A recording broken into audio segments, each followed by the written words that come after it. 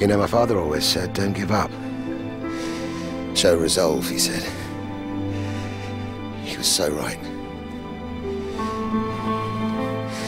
Not too far back, this country faced potentially the worst economic crisis since the Great Depression of the 1930s. It was a scary time, and not just for us, but the entire world.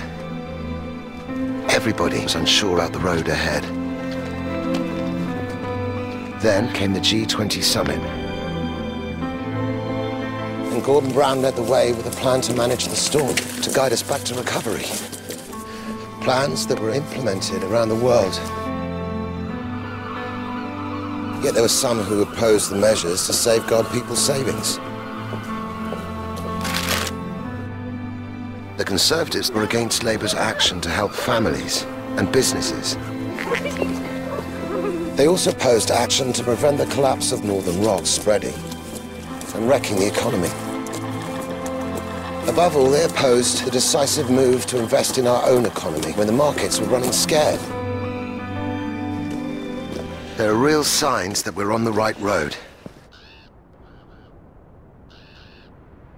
And I really don't think now is a time to change direction. To cut and run. No. All around the world, economists are saying see this through.